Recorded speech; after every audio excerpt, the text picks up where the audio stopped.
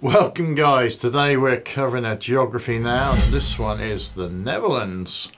It's not a million miles from It's not a million miles from the UK, and No. it's not a million miles from half of the requests coming from the many people coming in on our true. Geography Now reactions we've done previously.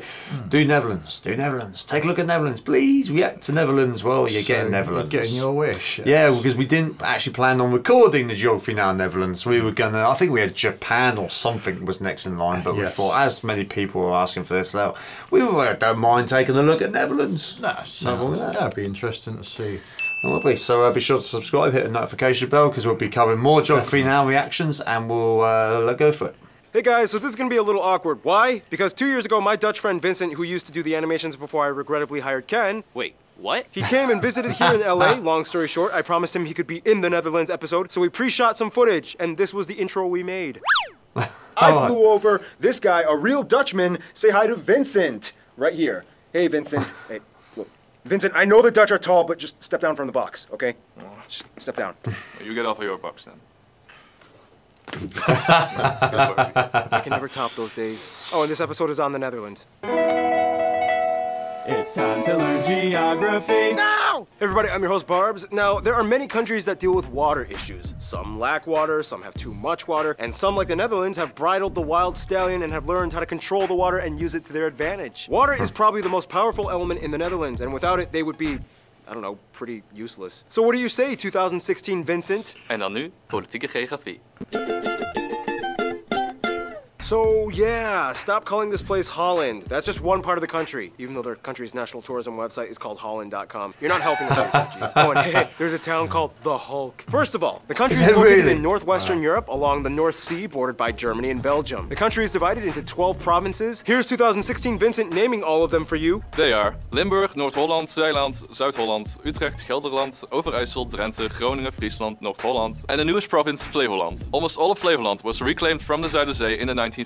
So besides being famous for making cheese and clogs, we also make our own land. The country kind of has two capitals. Amsterdam, the largest city and economic hub of the country, and home to the Royal Palace. And just to skip over, the third largest city, The Hague, acts as the second capital, which holds the seat of government, as well as the International Court of Justice. The second largest city, though, would be Rotterdam, which holds the busiest seaport in all of Europe. The busiest airport, though, is of course Amsterdam's Schiphol International, Europe's third busiest airport, carrying nearly 70 million passengers annually. Now we reach the overseas territories. Apart from the mainland European part, the country actually holds sovereignty over 6 other island entities in the Caribbean, remnants of the colonial past. These are collectively called the Dutch Caribbean. And here's where it gets a little confusing. Technically, the Netherlands is a country made up of 4 countries, the mainland Netherlands, as well as 3 other constituent countries, kind of like what Wales and Scotland are to the UK. They are Aruba, Curaçao, and Saint Martin, which is actually half of an island shared with the French overseas territory of the same name, but in French. This means that this one island is the only area which the Netherlands technically borders France. These guys hold a high level of autonomy. They can have their own constitutions and currency. Otherwise, the remaining 3 islands are Bonaire, St. Eustatius, and Little Saba, which, by the way, has the shortest airport runway in the world. These 3 fall under the title of special municipalities and do not belong to any province. They are directly controlled by the Dutch government. However, in 2011, they decided to switch currencies and adopt the US dollar. All these islands lie in the subregion known as the Lesser Antilles. Aruba, Curaçao, and Bonaire are usually referred to as the ABC Islands, lying in the subregion of the Leeward Antilles, whereas St. Eustatius, Saba, and St. Martin, usually called the SSS Islands, are located in the subregion of the Leeward Islands. Keep in mind, at one point, all 6 of these islands were called the Netherland Antilles and operated collectively as a single constituent country with the capital at Willemstad in Curaçao. They even competed separately in the Olympics. With the exception of Aruba, who had autonomy in 1986, it wasn't until the early 2000s when they all voted for their future, and it kind of went like this. Okay guys, you have 4 options for your future. Choose wisely. You can have closer ties to us, remain just as you are in the Netherland Antilles, autonomy as a constituent country within the Kingdom of the Netherlands, or you can opt for complete independence as a new nation and break away from us. We vote for autonomy as constituent countries.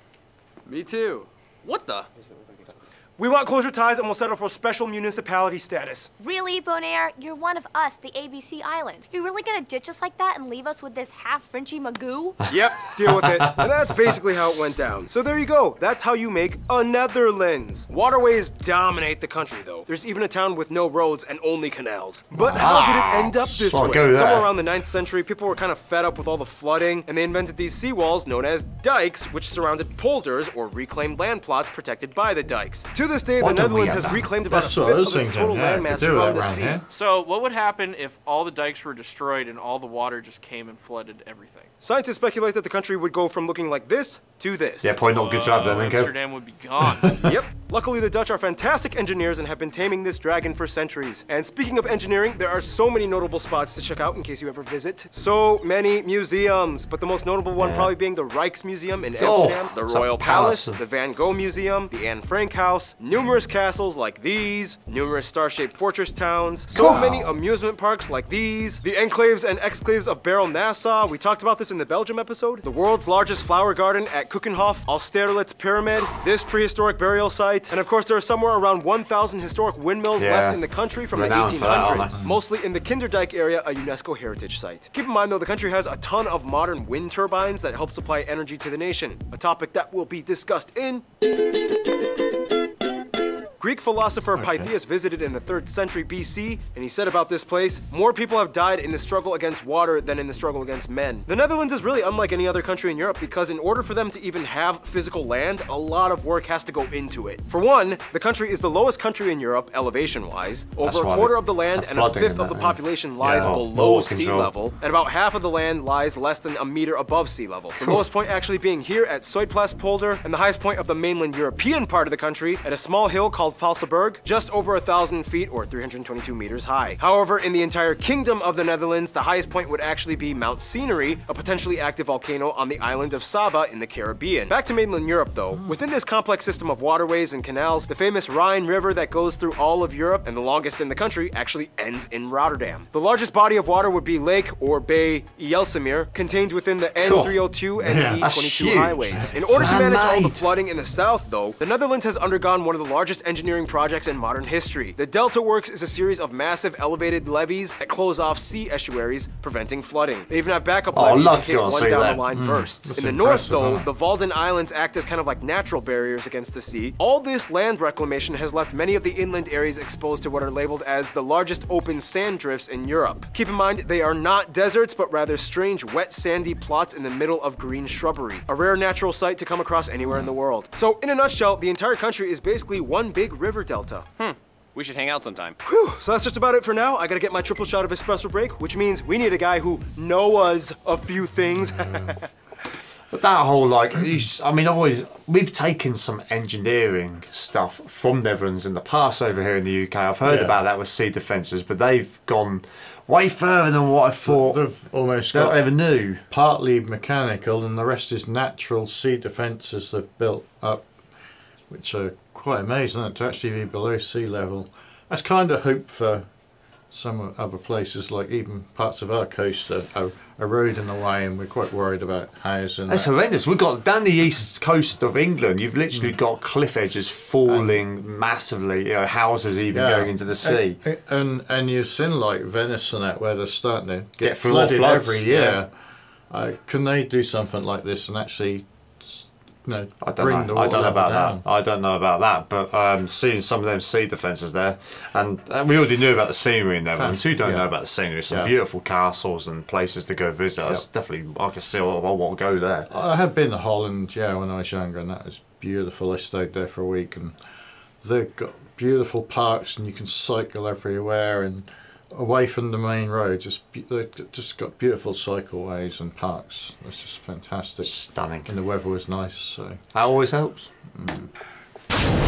Besides all the water chaos, the Netherlands is quite a powerful nation considering its size. They rank in the top 20 largest world economies, usually around 17th or 16th place, and they rank somewhere in the top 5 to 10 largest exporters on Earth. In fact, they have the oldest stock exchange in the world, dating back to 1602. Didn't that lead to like the whole tulip mania thing where people sold a single bulb for the price of like an entire ship? That was not the stock market, that was just a socio-economic phenomenon, and at its height sold for 10 times the annual wage. age of a skilled craftsman. Anyway, today, although they produce about 80% of the world's tulips and over half of the world's cut flower exports, their economy is mostly driven by the service and energy sectors. After the discovery of a natural gas field in 1959, the Dutch became a fuel powerhouse. The Shell company became the largest and most internationally recognized Dutch company in the world. Besides the petroleum industry, though, the Dutch are well known for their electronics and tech innovation. The company Philips invented the audio tape, which helped pioneer other formats like videotapes, CDs, DVDs, and Blu-rays. Yeah, the company was Dutch, but keep in mind it was invented in Hasselt, Belgium. Oh, Belgium.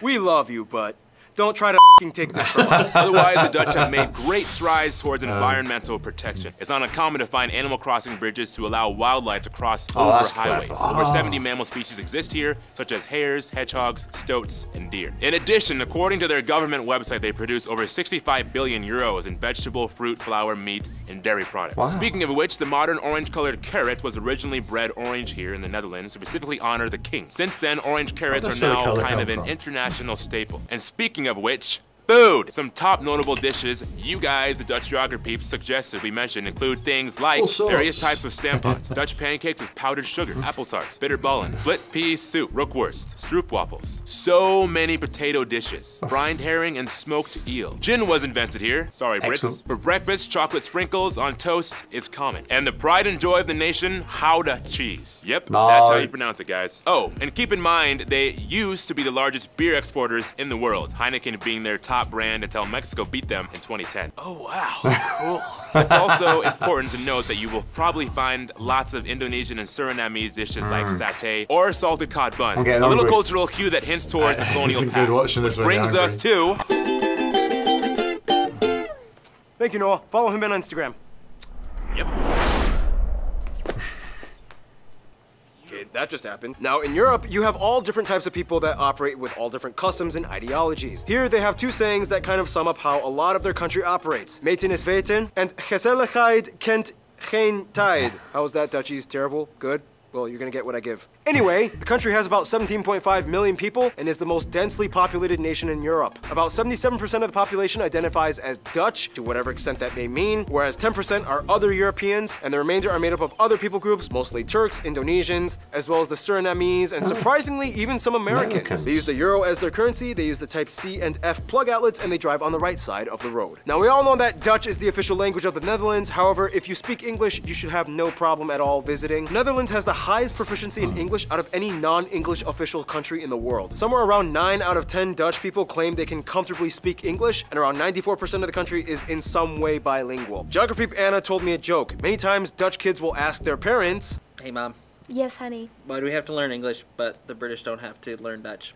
Because our ancestors decided it would be a great idea to trade New York for Suriname and one small island in Indonesia. It's important to note, though, that there are two other regional languages accepted in Dutch society. They are Frisian, spoken in the northern Friesland region, and the other being Papiamento, a Dutch Creole spoken in the ABC Islands. But it's already kind of well known that the Dutch are the tallest people on average in the world, men averaging around 6'1" and women around 5'7". And once again, here's 2016 Vincent explaining. Latest studies have shown that natural selection has been the biggest reason. Being tall is equal to being more athletic, successful and healthy. Many educated men start families after their studies. Fast forward a couple of years, with length being very heritable, and the result is a nation of giants. Yeah, we're outbreeding short people. Religion in the Netherlands is interesting because historically they used to be predominantly Christian, mostly Protestant, but today about half the population identifies as unaffiliated, which depending on who you ask could be anything from the largest unaffiliated group, agnostics, at about 34%, to the growing number of atheists at around 28%, which is kind of like a technical term for spiritual but not religious. Otherwise, Islam at about 5% of the population is mostly practiced by Turkish and Indonesian communities. Christianity, although not practiced regularly by most of the people, still plays a heavy cultural role in the Netherlands. Holidays like Christmas, Easter, Pentecost, and Ascension are still celebrated by everyone in a Dutch manner. At one point, they were a vast empire that spanned across every inhabited continent. Australia was at one point called New Holland, New Zealand, named after the Zeeland province, Tasmania, named after this Dutch guy, New York was once called New Amsterdam, and so on. Otherwise, what is the Dutch way of doing things? Many of you guys, the Dutch geographers have told me there's a Dutch saying,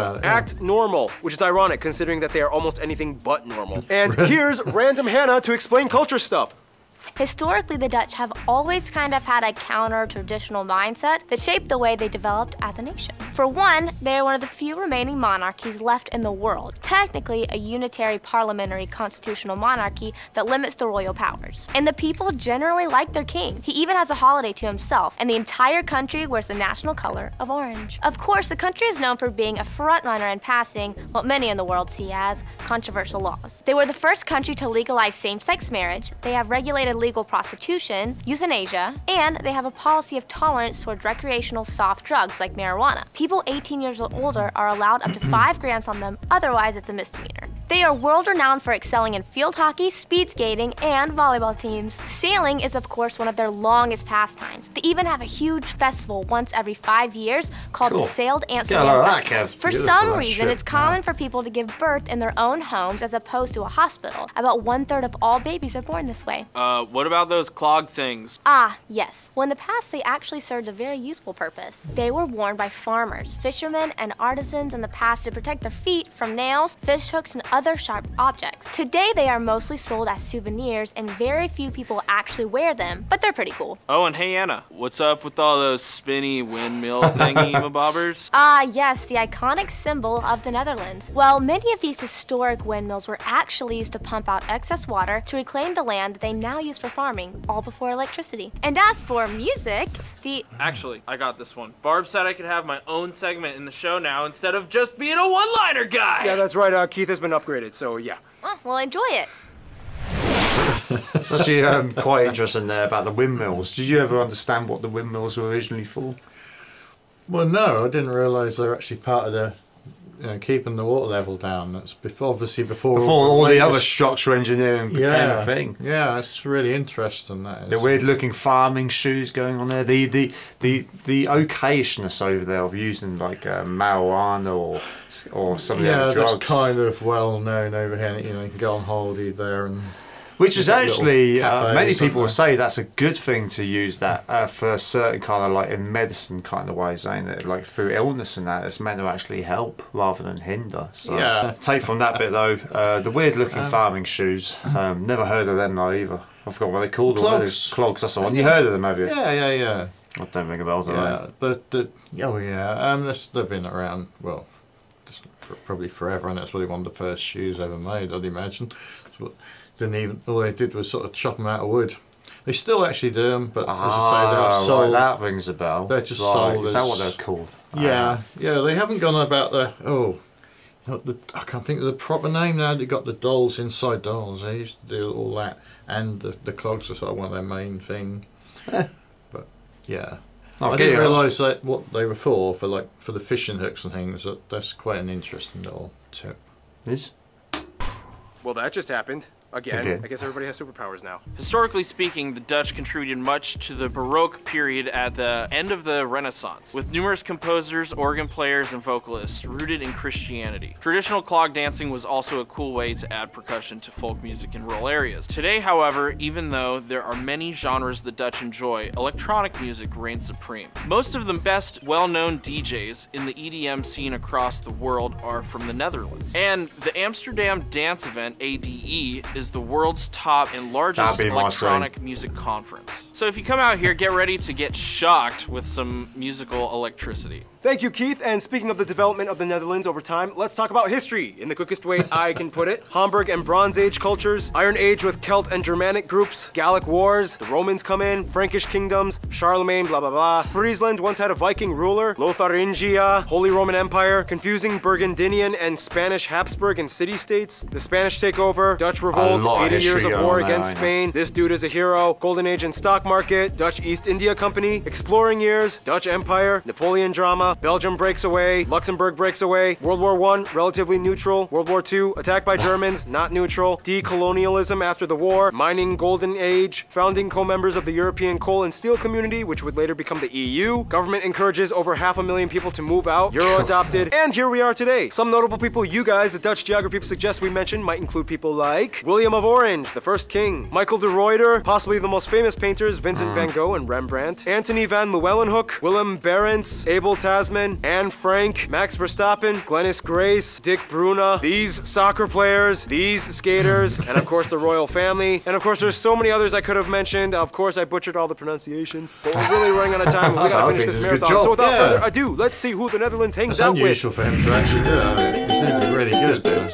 Now, there's a reason why it's called going Dutch when paying for a meal. The Netherlands likes to share. Systematic and mathematically equivalent to what is owed to each based on the merit they've earned. First of all, pretty much all the former colonies have some kind of amicable relation to the Netherlands. The Afrikaans language in South Africa is basically just an Africanized version of Dutch. Tons of Surinamese and Indonesians have been migrating to the Netherlands for decades. Otherwise, the USA and Canada are very close friends as well. During World War II, the royal family actually took refuge in Canada, and Canada actually quickly changed the law in which the hospital was temporarily considered extraterritorial so that the princess could be born Dutch. To this day, the Netherlands sends tons of flowers every year in gratitude. For the US, the two go way back all the way to New Amsterdam before it was New York. The Dutch have immigrated to the US for centuries. 5 American presidents have been of Dutch descent. They are each other's third largest direct foreign investors. They are both charter members of NATO since 1949, and overall, in most global affairs, the two usually work together as close allies. With Germany, it's like a funny love-hate relationship. Like the two share so much historically, both being under the same influences like the Western Roman Empire, the Franks, and even their first king, William of Orange, belonged to a German royal house. Then again, World War II was kind of like a jerk move, and the Dutch never really forgot about it. But nonetheless, they've moved on, and today things are fine. Germany is their largest trading partner, both in imports and exports. Many Germans and Dutch cross over and visit, study, live, and have families with each other's countries. When it comes to their best friend, however, almost every single Dutch person I have talked to has said their little brother they love picking fun on and calling stupid, Belgium. Or at least specifically the northern Flanders region of Belgium, where the Dutch speakers are. And many see the Flanders region as just an extension of the Dutch realm. The royal families love each other. King William Alexander even bestowed the Knight Grand Cross to King Philip and his wife. Flemish and Dutch people have been intermarrying and cooperating side by side since the beginning. And even after Belgium's independence, they've still clung on as the only 2 Dutch official speaking nations in Europe. And even then, Belgium is only half Dutch speaking, so they really can't afford to sever ties. In conclusion, the lowest nation in Europe with the tallest people on earth, and with centuries of discovery, invention, innovation, and tradition, it's no wonder why the Dutch say they keep their heads above water. Stay tuned, New Zealand is coming up next. Already. So once again, Vincent, thank you so much for being in this episode. Our favorite Dutchman. You have made your country proud. Dutch punch! Excellent stuff. Be sure to go support the Geography Now channel out of their YouTube channel.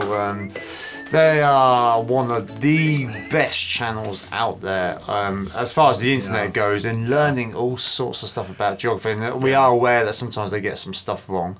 We've had that on comments on some of our episodes. Yeah, some stuff wrong, and obviously to try and get a whole, I don't know, century or two into all that, you can't. 15 minutes. You can't suppress that. So I know there's a lot of information there. There is, and there's a lot of the times now their episodes tend to be normally 20 to 30 minutes long, which isn't an issue for us either because it flies by watching it. There's really some great stuff to learn from it, and it just makes me want to visit the Netherlands even more. It certainly did, yeah. I love a town where they've got no roads. What a great just the rivers. That'd be great. There'd be great. So many great sites and landmarks to see over there. And I know you got that in multiple other countries, but it's actually more reasonable for us to do it. It's so close to home. We're only here in the UK. It's just across the water from us. It's not far away. It's not that far away.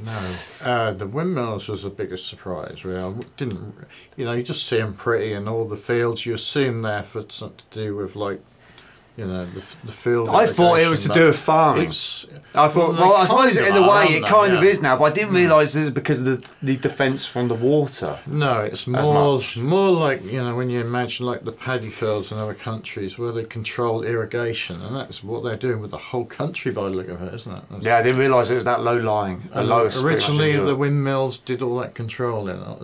Must have been some fantastic engineers back then. From centuries and centuries ago, and some of the best out there, let's be honest. Yeah, because we have windmills over here, but they're pretty well just for sightseeing. They're sightseeing now. Half of them are gone, to be fair. We do have a local one which does corn still for bread. Yeah, it's not really the same, is it, anymore? Yeah, great stuff. Absolutely thoroughly enjoyed that. As we mentioned already, we will cover some more geography now here. What are your favourite ones that we haven't covered? Let us know. I'll leave a link to a playlist. I'm sure we'll have another list of favourite countries to do, won't we? So I'm sure we will. I thoroughly enjoy watching them. So, yeah, if you're still here, thanks for joining us, and we'll see you all soon. Catch you on the flip side.